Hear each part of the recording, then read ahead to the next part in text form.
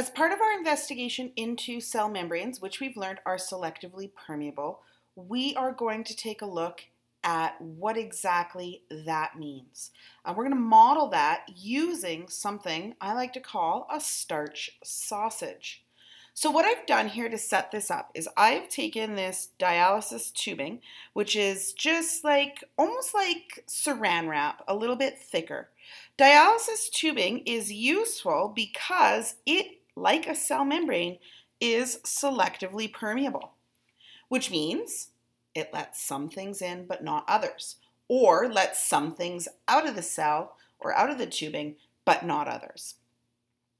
What I've done is I have made a little starch sausage, okay? And I've also set up this beaker of iodine solution. What I've done is I've just taken some iodine and I've added some distilled water.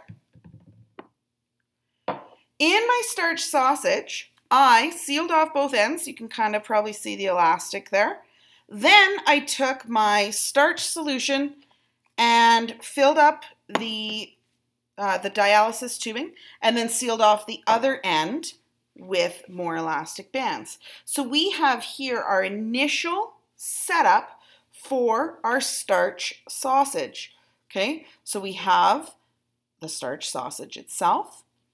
I think you guys can see that it is white. It is opaque, which means we can't see through it. We also have our iodine solution, which I think you guys can see is like this yellowy, orangey, brownish kind of thing. And it is transparent, which means we can see through it, right? If I put our little mole behind it, you can see that he's standing behind it. What I'm going to do is I'm going to put our starch sausage into the iodine solution. We're going to let that sit for a little while, and then you guys are going to observe what change occurs, okay? Before we do that, I need you to know one thing. Some of you guys might know this, some of you might not. When starch, just putting a few drops of that into the spot plate, is mixed with iodine, a chemical reaction happens. So the starch, which you can see either in the spot plate or in the sausage, is normally this white cloudy mixture. Iodine, normally this yellow brownish mixture. When I put them together, oh yeah, that turns up nicely. You guys can see we get this like deep black. It's like a deep blue black, okay? That indicates, we use iodine rather, I guess I should say, that to indicate the presence of starch.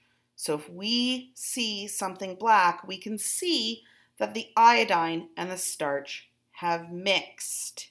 Very important. So all I'm going to do is I'm going to drop our starch sausage into our iodine bath, let's call it, and let's watch what happens.